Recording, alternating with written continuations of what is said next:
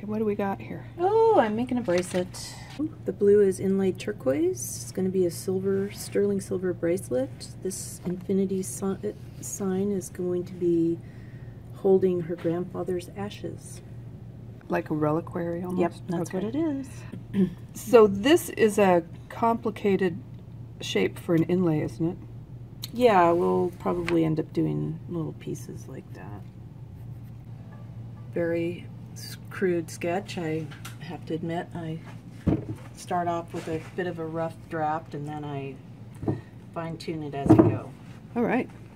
So your next step? Next step is to slice off the piece. And this saw blade is twisted, so it has teeth that go all the way around, and it can cut in every direction. Ah, so it can pivot well. So what happens if she gets bigger? The way I've designed it is this area back here is going to be locked in with a figure 8 clasp. So as she gets bigger, this can get bigger. Oh, okay. Or it can be removed. And then it would turn into more of a cuff. Yeah. Her mom's only a half-inch tall. Her wrist is only a half-inch longer, so she's not destined for a large wrist, maybe. No, she's probably not. And I think we can accommodate half-inch pretty easily. So she's at a 6-inch right now, and her mom's at a 6.5.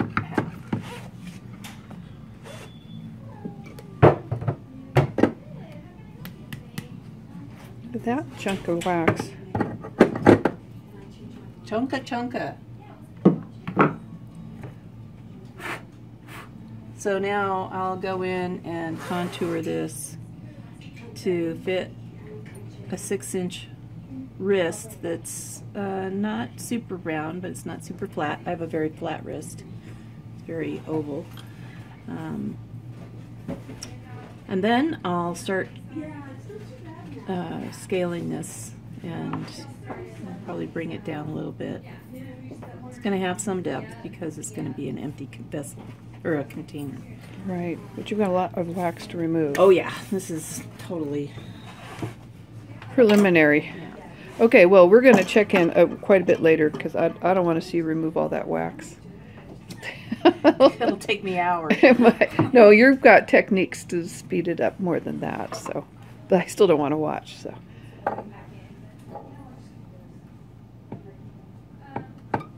It's made a lot of progress since I last saw it, so. Yeah, I'm pretty much done until I show it to the customer. Oh, you've put some nice contours. That's what I didn't see. Hold still for a second here. Let's see. Okay. Concave sculpturing on the band, which really makes it look beautiful. A little bit of thin to thick. Yeah. Yeah, that really lightens it up. So it has a nice motion from this direction. Mm-hmm. And then a nice motion from this direction. Right. I like how you integrated the infinity type of symbol into those curves. Yeah. Very nice. I'm looking at, oh, that's where the turquoise inlay goes. It's right in here. Yes. And then the ashes will go up in here. Right in there. Okay, and then you'll seal it up with what? A plate, a sterling plate. You're going to just solder it in? Yep. And that'll just seal the ashes in. Yep. So this was cast in 1 or 2 parts? 1 part, that's why it's attached here. I will split that and open it up and then put a little figure 8 locking mechanism on it. Oh, that's pretty noisy. Hi!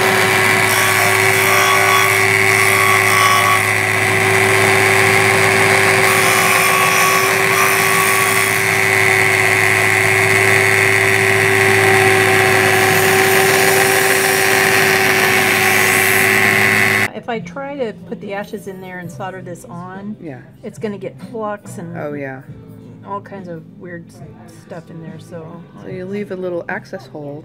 Yeah. So I can clean it out and then put the ashes in and then TIG weld the hole closed. Okay. This is about a very unusual Yeah, this whole, I'd never seen a bracelet done this way. They brought me a picture of what they wanted in terms of this mechanism. Oh, really? So Yeah, I haven't seen one done that way, but I kind of like it. I could see the utility. Gives security and the ability to take it off and on. Yeah.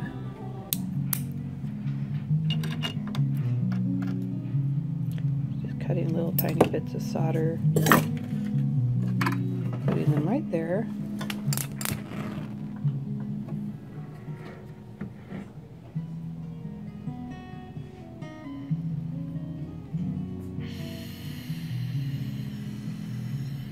Want your light on? Doesn't matter. I'm not kneeling, so. Matters to me. Better? Yeah, yes, better. Thank you.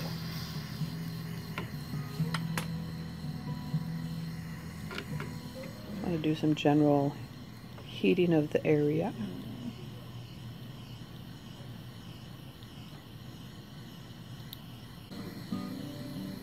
The silver, it does take a while to heat up. There's quite a bit of mass there. Gold heats up more quickly. You can come in and get areas hot quickly, and it just doesn't work with silver.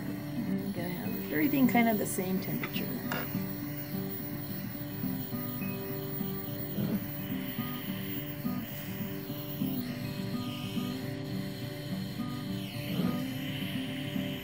Picking up little bits of solder, and I'm placing them right on the seam.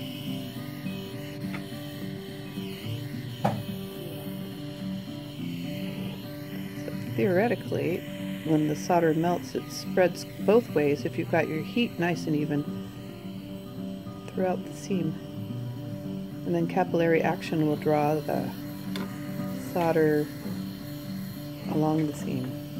I'm heating it from this area because it's much thicker than the plate that's soldering to. Oh yeah. You know, so.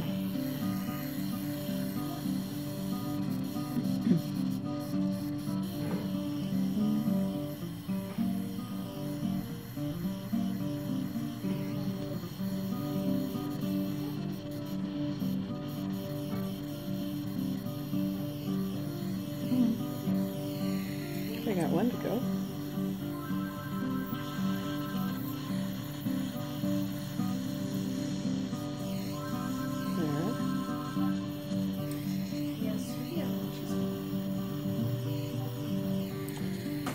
That side looks good. Is it flowed or just tacked? No, it's flowed. It flowed. Okay.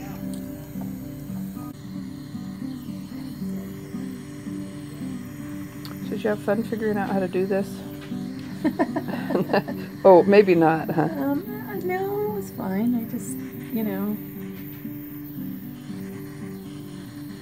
had to have some quiet time.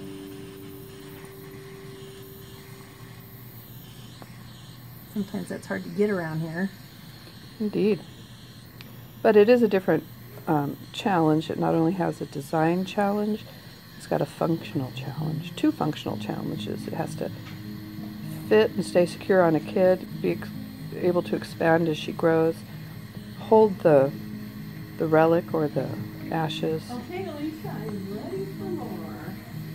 Yeah, and you know, she's small at this point in her life. It's going to be kind of clunky, I think, until she grows into it a little bit. How old is she?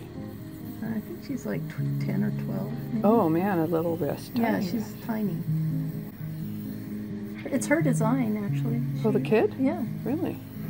Yeah. Neat. Her mom wanted one, and daughter said, this one's mine. So I'm going to try to do a ring for her mom. It's more familiar territory at least. Yeah, and it won't compete with her. Right. You know, I think the daughter just really wanted something special for her. That's her relationship with her grandpa.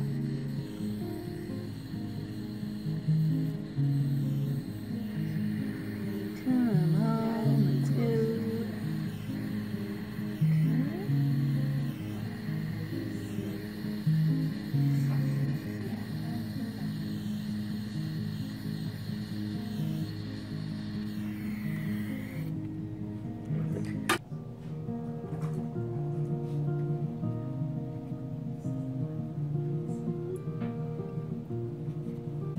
Debbie is now putting the Grandpa's ashes in the bracelet, and it's a delicate operation.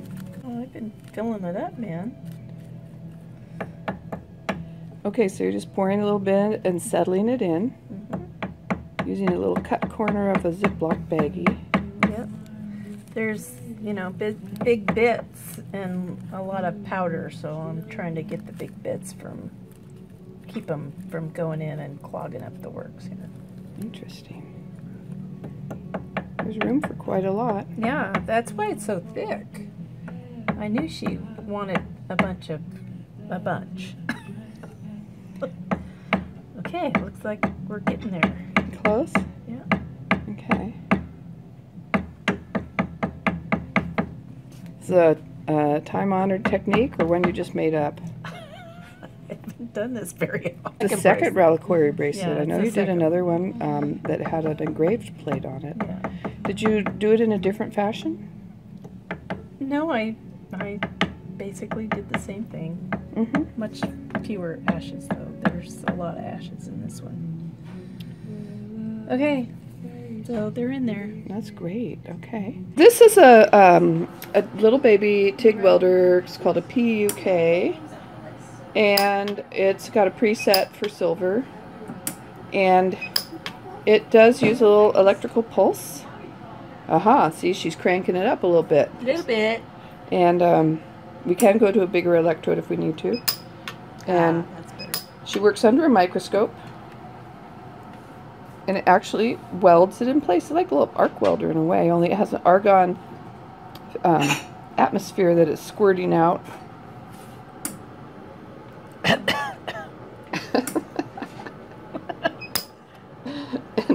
it's got a bright light.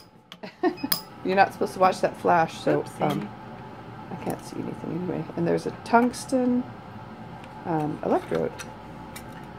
It's a needle. It's too tiny. There it is. It's little.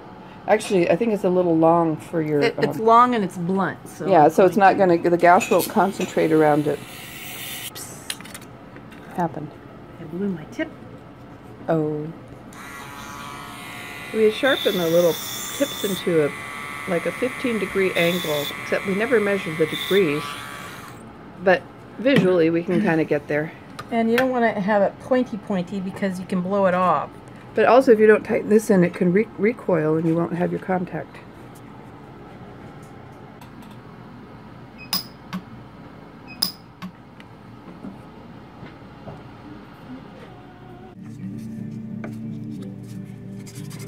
So at what stage are you right now, Deb, with this? Oh, I'm just setting the turquoise and trying to get the contours good. Oh, is it already glued in? Yeah.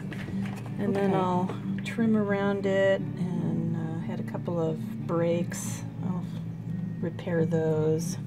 I was going to put silver in it, and then I decided I didn't like that idea, so. Breaks continuity. Yeah, exactly, so. Looks nice though. So on an inlay like this, you're not really setting the stone with... well, I glued it, but then I also hammered the edges around it. Okay, so it's a combo. Yeah. And it's got a round curved top, so yeah. rather than a flat inlay. Yeah. It looks really pretty. I like the contrast. So turn it over and let's see the bottom portion. Oh man, you did a nice job there too. Look at that. So you can't even see very much where you did your pucking. Got a nice blend. Yep. Wow. Looks really nice. So how does that little clasp work now? Oh, nice gauge of wire on that. Yeah, so it locks into place. So when she gets older, that can come off and it can get expanded to more of an adult size. Yep. Deb says she's about finished with this. Infinity and beyond. Okay, and the recipient of this is 12 years old. Yep. That's a pretty sophisticated piece for a 12-year-old. She designed it. Wow. And that's Grandpa in there. Yep. Okay. Well, good place for Grandpa to be. And that's his turquoise. Seriously? He collected Sleeping Beauty turquoise, so I cut a piece of turquoise for... Wow, that's really nice. I didn't realize it was his turquoise as well. Came out beautifully.